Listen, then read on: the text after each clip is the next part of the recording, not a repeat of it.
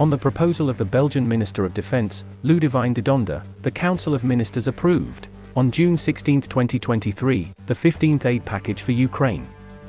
The defense will provide M113 armored personnel carriers, starting with a first batch of 40 to 50 units, decommissioned by an undisclosed, European, army that will be refurbished by the Belgian industry, more precisely John Cockerill Company.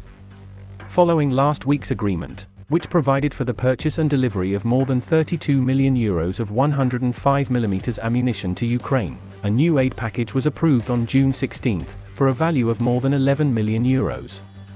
Belgium will buy and supply troop carriers to Ukraine. The vehicles, most of which are already in excellent condition, will be restored to operational condition by the Belgian industry so that they can be delivered to Ukraine. This restoration represents at least 1 year of work for the company. The vehicles will probably be delivered by then, as and when they are restored to operational condition. Ludivine de Donde, Minister of Defense. Belgium was one of the first countries to provide military aid to Ukraine following the invasion of Russia, whether it was lethal aid or not lethal. As I have always said, we are looking for solutions based on Ukraine's concrete request, using our own defense stocks and/or in collaboration with the Belgian industry.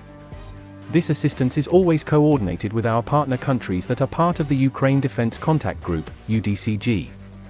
I repeat that support for Ukraine is not a competition between partner countries, but the result of a coherent approach aimed at best meeting the needs on the ground. This new aid package is completely in line with this logic.